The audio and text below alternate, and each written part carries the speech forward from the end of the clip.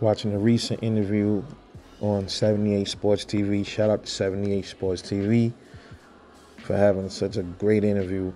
So we had Deontay Wilder with his trainer Malik Scott, his coach, and they were talking for about an hour. And he pretty much, 78 was asking him, what's your strategy and what's going on with how did the arbitration play out. So he pretty much broke it all down and how he's feeling and pretty much putting distinguishing all of the rumors about him being depressed and all this other stuff. And my man Wilder came out and was like, "Yo, this is, yo, man, I'm going to decapitate him, bro. This is going to be a licensed homicide." In the past he been talking about he wanted to catch a body on his record. You remember that? And people was all upset. And I'm like, bro, this is boxing, man. Stop getting your panties in a bunch, man. This is probably this is like one of the only sports that you can really legally kill somebody in the ring, though, so they not get in trouble for it.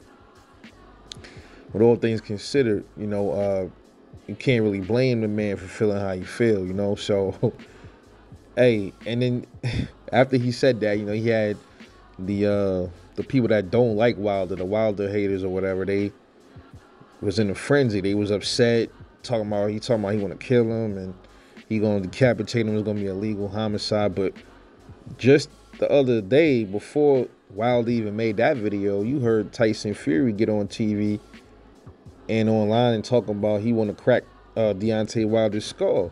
So you can't be mad at Wilder for what he said when your boy Tyson Fury be running around tomorrow. He gonna crack somebody's skull. Can't you kill somebody by cracking their skull? So, I mean, all right, cool. So you want to crack his skull and he gonna decapitate you. So I guess it's gonna be a war. Somebody gonna die in that ring. Am I advocating for that? No. But you know what? Listen, man. This is boxing, and when you got people, these two got bad blood. So you got bad blood like this, somebody gonna get hurt in this fight, bro. I really see somebody get hurt. Hey, listen, the way I see look, they said the man built the fucking compound just to train for this shit, bro. Just to take this dude Tyson Fury's head off, man. If that's the truth, and that's dedication, man, if you ask me. So here's my suggestion, man, for John Fury. I suggest you go pick out a nice black suit, pick out a nice casket, whatever it is, and pick the chapel, man, because I think your son is gonna get hurt, bro. And if, like I said, if it's anything to this cheating thing, which I think it might be, and a lot of people are starting to see it, and I think Deontay Wilder and a lot of other people feel the same way, and they know something. Hey, man, look, that's why you feel the way you feel, John, about your son getting back in that ring, because you know what time it is. It's only a matter of time, baby. And sometimes, man, when people get beat in fights or they go through something in the fight, they learn from it, and it only strengthens them. It strengthens them. And so, like when those kickboxers, when they practice kicking on the bamboo tree, they fracture their shin bone. And what happens is, and people wonder, how are they able to keep kicking the tree without breaking their leg or hurt? Why does it not hurt them? It's because after taking those fractures and they keep doing it over and they keep practicing on it, it starts to form it starts to calcify in a sense, and it makes it even harder. And that shit almost damn near, they don't feel it. You know what I'm saying? It's like it strengthens their shin bone because they had to go through fractures first.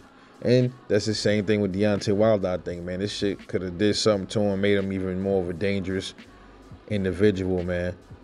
So he had to go through that storm with Tyson Fury to make him even more deadlier than he already was, man. You can say whatever you want. You can say whatever you want about him not having boxing fundamentals and all that, but hey, it worked for him all this time. And if he could add a little bit more to the game, which A lot of people is saying his training is nothing to be proud of because he still looks wobbly and his legs still ain't in the right places, and the way his head ain't, he's not moving his head as much.